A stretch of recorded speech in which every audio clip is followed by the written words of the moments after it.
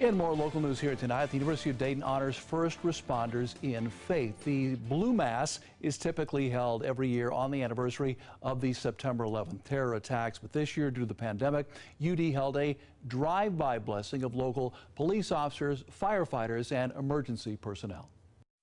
I would say most certainly our officers are extremely humble. This is a time where we all come together in unity to receive such blessing. And this is now the 5th year for the Blue Mass event at UD.